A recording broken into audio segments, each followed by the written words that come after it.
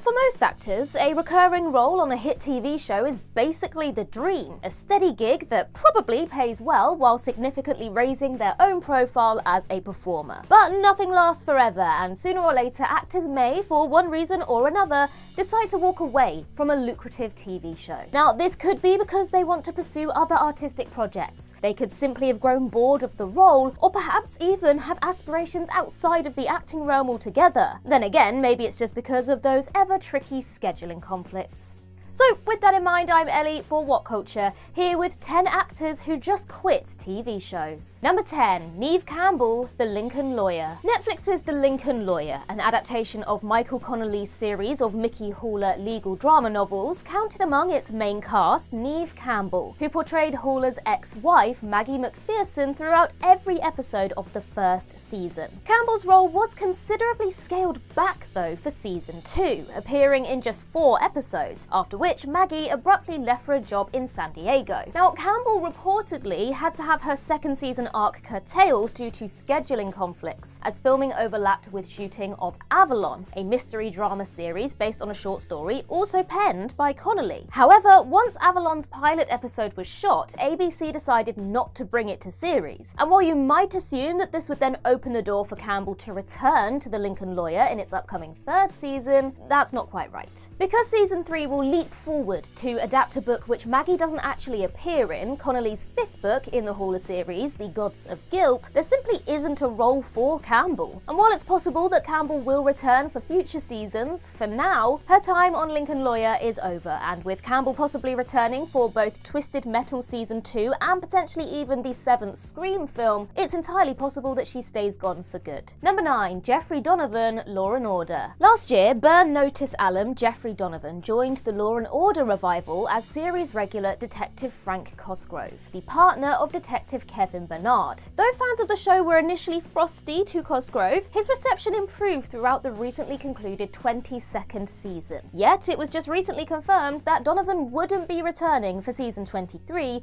due to the ever-pesky creative differences. Given that the show didn't exactly give an actor of Donovan's caliber and charm a whole lot to do, it's possible that he quit for a more creatively fulfilling gig, especially as his departure was announced mere days after the conclusion of the SAG-AFTRA strike. Basically, don't be shocked if a casting announcement reveals Donovan's next project, whether a TV show or a movie, any day now. Much as it's great to see Donovan show up in basically anything, this was hardly his finest work, so it's kind of tough to feel that bad about his exit. Number 8, Bobby Burke, Queer Eye. Netflix's Queer Eye reboot has been a consistent critical and audience hit since its 2018 debut, in large part due to its wholesome LGBT representation by way of its charming Fab Five experts. Yet the first of the quintet recently announced that they'll be leaving the show after the already filmed 8th season premieres. Bobby Burke, the team's expert on interior design and home organization, has made the necessary decision to end his tenure,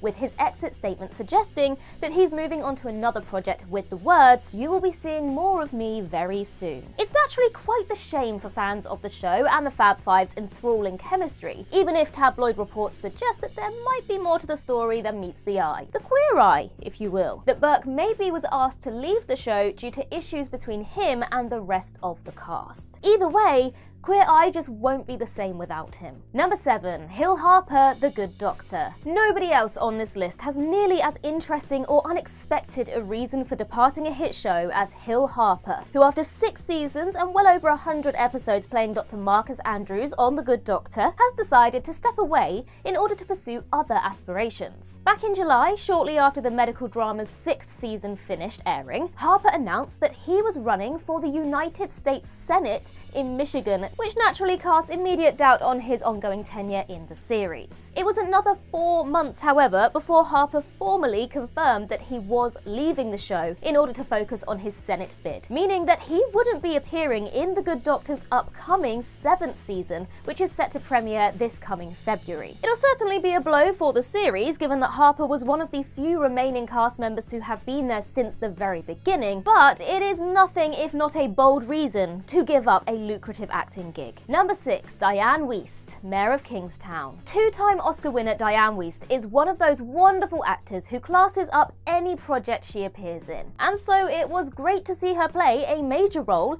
in Taylor Sheridan's crime thriller series Mayor of Kingstown as McCluskey family matriarch Mariam. Despite acclaim for Wiest's performance across the first 2 seasons, it was reported in late September that the actress wouldn't be returning for season 3. After months of rumours that Wiest was planning to exit the series, it was confirmed that she has indeed left, with Sheridan having already worked her departure into the story, saying it will be story-driven in the upcoming season. Now, given that Mariam was accidentally shot by her son Kyle and hospitalised in the 2nd season finale, there is at least some track already laid to set up her absence within Series 3, presumably revealing that Mariam will die from the gunshot. Sad as it will be to see an actor of Wiest's talents take leave, Mariam's death at least has the potential to catalyse some seriously dishy drama between the McCluskey brothers. Number 5, Roy Wood Jr., The Daily Show. Roy Wood Jr. has been a correspondent on The Daily Show since 2015, making more than 50 appearances on the satirical news show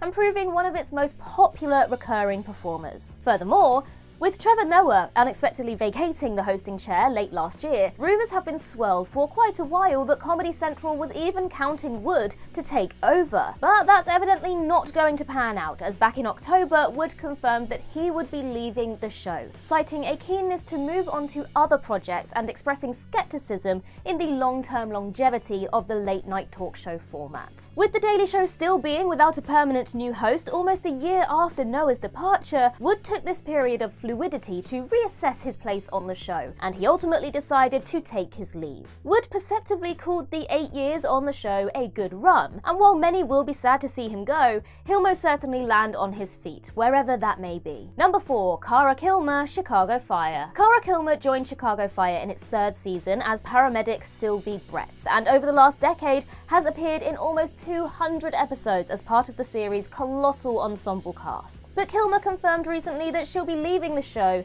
after the upcoming 12th season, albeit with no formal reason given for her departure. It's also yet to be announced whether Kilmer will be sticking around for the entirety of the season or ducking out early after appearing in a few episodes to tie off her arc. With 193 episodes under her belt though, hopefully she'll make it to a tidy 200. And given that rumours about the actress's exit have been circulating for close to 2 years in Hollywood, it's kind of not really surprising that she's leaving. Considering that the season 11 finale had Sylvie's partner Matt Casey proposed to her, there is a totally organic roadmap for her to ride off into the sunset. Number 3, Kim Cattrall, and Just Like That. Now, to be completely fair to the great Kim Cattrall, she checked out of the Sex and the City franchise many years ago, with her last major appearance being in 2010's atrocious big screen sequel imaginatively titled Sex and the City 2. When revival series And Just Like That was first being put together, Cattrall categorically confirmed that she would not be part of it, apparently due to both misgivings with the series' creative direction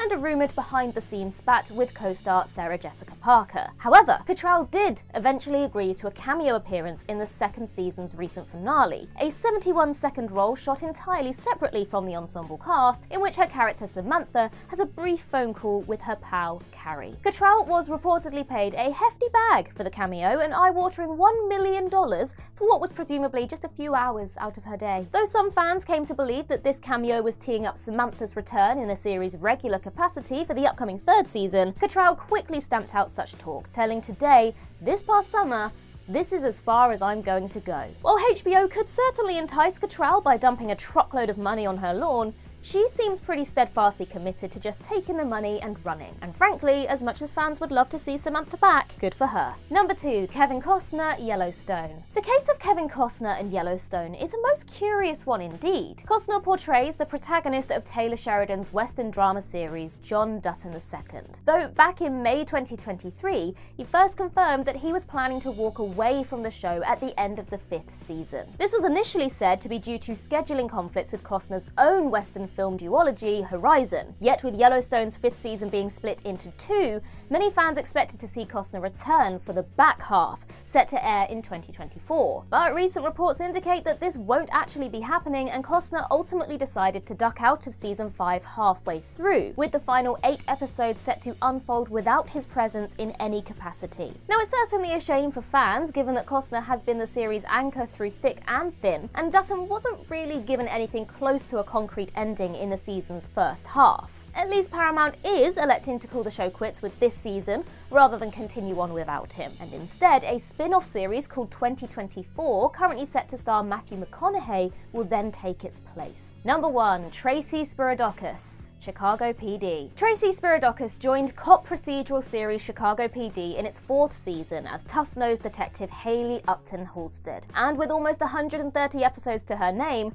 she's decided to duck out after the upcoming 11th season. Much like Chicago Fire's Cara Kilmer, it does remain up in the air how many episodes she will be back for next season, which is set to premiere in January. Yet it stands to reason that her arc will likely resolve her rocky marriage to Detective Jay Halstead by having her join him away from Chicago. Given that Spiridakis has been relatively underserved by Haley's material for years on the show, it will certainly be great to see her now freed up to hopefully land some more dramatic material that's more befitting her acting chops. But she has had a good run, that's for sure.